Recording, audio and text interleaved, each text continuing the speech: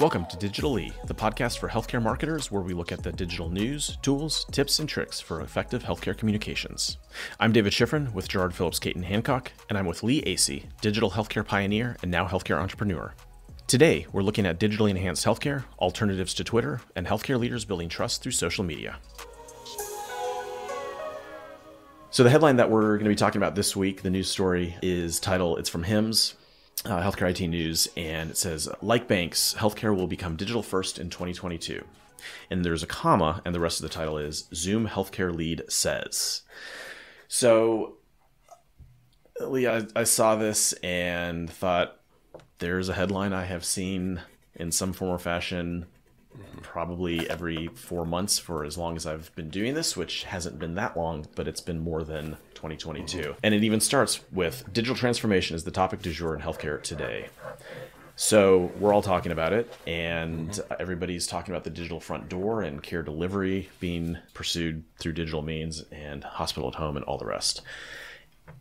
Is 2022 really the point at which healthcare goes digital first, or is this the optimistic view of a guy from Zoom who has a vested interest in that being true? Stock options and stuff, right? And stop trying to boost things after things have come back down to earth after the pandemic. Yeah, exactly. Well, so I think digital first is overstating it. That I think digital first is, it is that thing that a Zoomer would say. I think there's no doubt that with COVID, digital has made huge strides. That's just clear. Back when I was working at Mayo Clinic, we had some goals for digital going into 2020. And then it was astonishing how quickly things moved because they had to. Necessity being the mother of invention. The offspring were a whole bunch of innovations that really made a difference. I think the way reimbursements have changed, or did change at least during COVID, to say that you didn't have to be face-to-face to get reimbursed at a reasonable level. And so because of that, it made the telemedicine, made the virtual care much more attractive, much more viable, just economically viable for organizations. I would like to say digitally enhanced is the way of 2022 and hopefully beyond, because I think it needs to be human first. So the analogy that was used in this article was about banks. Okay, people care about their bank. People care about their money. Okay, not as much as their health, and it's not as personal to them. Banking is much more transactional. And I just deposited a check with my mobile app, and that's perfect. And like the whole thing about not just before we were on today. ATMs used to be the big thing. Wow, you don't even have to stand in line at the teller. I mean, so that the convenience of that, and that's what it really has to be all about. Is it for the patient's convenience? Is it for the good of the patient? Or is it just to drive profitability and make it more efficient for providers? So I think from my perspective, I know in a future episode we'll talk about the other little venture that I'm working on right now personally. Yeah. But really, with that, we're wanting to establish that human relationship and then use digital where it makes sense for the patients. If it makes sense to do a phone call or a video visit because it would be inconvenient to bring the kids in to be seen, then yeah. But we don't want to say, if you want your lab results, you need to log into the portal and here are the instructions to how to do that. No, you can actually talk to a nurse who will be glad to talk, or your doctor who will talk to you. So I think digital can and will be a huge enabler and can create some huge efficiency. In fact, a lot of the stuff that we're doing with this new clinic that I'm helping my good friend start, my physician friend start, a lot of what we're doing wouldn't have been possible without digital. Just in terms of being able to get this going, having an electronic medical record that is cloud-based and that we don't have to have the huge IT expenses. It's pretty astonishing what digital can make happen. But if that becomes first, digital first is a buzzword. And that's what the HIMSS guys and the Zoom guys are going to go for. But if we lose sight of the human relationship, and if it becomes not a means to the end of more satisfied patients, then we'll be missing the mark.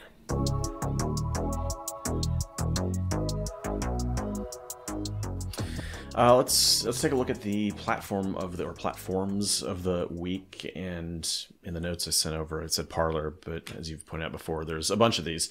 And we've had some folks ask about, quote unquote, that Twitter alternative, which we assume to be Parler, but that could just be a catch-all for things that aren't the Instagram, Facebook, Twitter. Yep.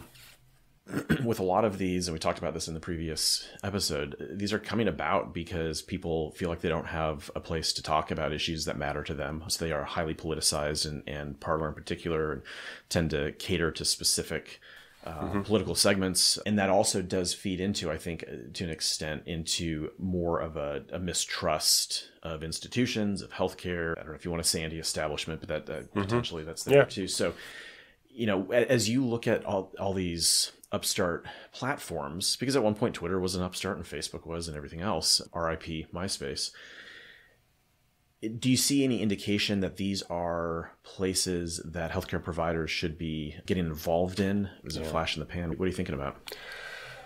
I would suggest this is to use the medical term, it's a watchful waiting approach that you would apply here. But also I'd start by listening. You can create an account personally if you're a healthcare marketer or communicator.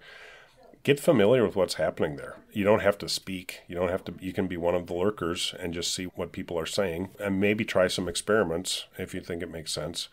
But I think not paying attention to them at all is the wrong approach. But I also think given the tenor that will likely be there in most of these platforms, running out there with a whole bunch of establishment kind of messages, you're probably getting the equivalent of ratioed there on those platforms too. So, but I do think it's like, in politics, you have to get 50% plus one. Marketers are all about 0.1% of market share at the lower end of things and making a big difference in their bottom line by how well they're reaching people. And so unless you want to say that this segment of the population is don't even want to treat their kind, then you should be paying attention. You should at least be hearing what they're saying and seeing if there's a way that you could effectively communicate there. But I wouldn't rush into it and say, okay, everybody has to have a Rumble page, a Rumble channel, and put all their videos on Rumble too. But I think not at least listening is making the problem worse. Okay.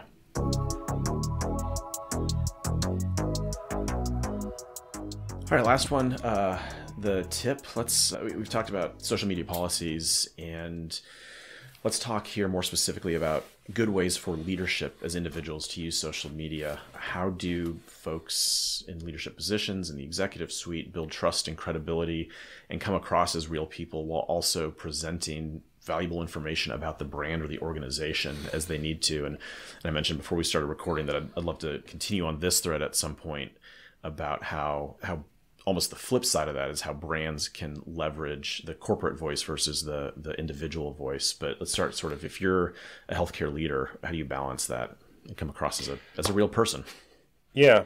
Well, I mean, I think healthcare leaders who are going to have personal accounts on social media need to be engaged with them, need to be paying attention to them. There's certainly any public figure who has a social media account is having other people help manage the account just because there's such a volume of messages.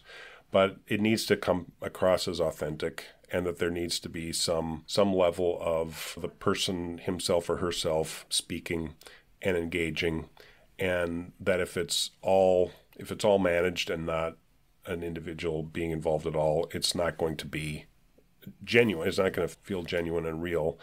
And I think that's part of what people are thirsting for is that there would be that ability that this is a real person who personifies the brand, who personifies the values of the organization.